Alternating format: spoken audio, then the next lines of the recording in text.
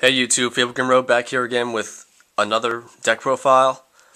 Today I'm going to give you guys wind-ups, which are an extremely prominent deck, both last format and this format. A lot of people thought this deck would, just flop over when the September 1st ban list came out, and they essentially ended like the loop that this deck had.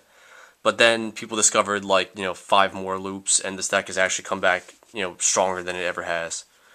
So I'll give you guys a quick rundown of my deck profile, as if you guys don't know what this deck does by now, then you should be shamed. So instead of just going on my 15-minute spiel like I usually do for my videos, I'll just give you guys the rundown here. We got 3 rabbits, secrets too, very pretty. 3 rat,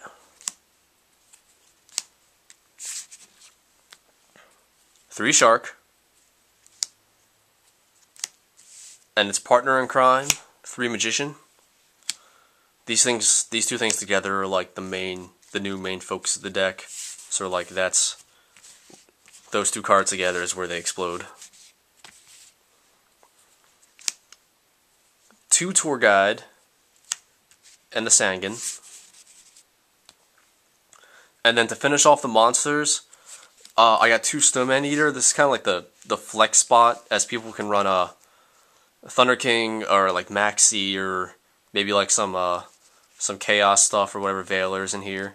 I'm trying out Snowman Eater, so 2 Snowman Eaters. For spells, 3 factories, because essentially now, as the deck, the focus is now on the factories, the magicians, the sharks. You have to run 3 of them, as like before, oh, I'll run 2 and it's just kind of a win more card. Now it's the focus of the deck, so you gotta go all out for that stuff.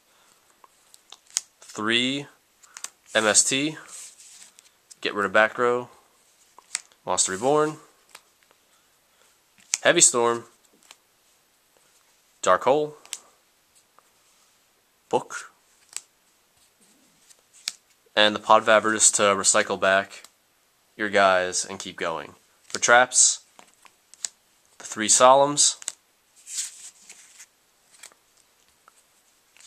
2 Bottomless, 2 Compulse, 2 Mirror Force, 2 Torrential, and then 1 D Prison to round it out. For the extra, the rank 3s, we got Zen Mighty, Zen Mains, who are probably the 2 main ones you go into. Tempo, this little guy is extremely underrated. This thing's insane. It just wrecks a lot of decks. Leviair, Giga Brilliant, if you're trying to push for an OTK, just boost all your guys. Leviathan, and then Acid Golem to beat over stuff. Rank 4s, Shockmaster. This is probably like the first thing you want to go into as a turn 0 Shockmaster end games. Zen Meister, this thing was neglected for a long time, and then once people discovered some stuff with this and Photon Papilloperative, as you can use these 2 together to flip down a Zen Mighty, and then flip it back face up and use its effect again, and just keep spamming cards.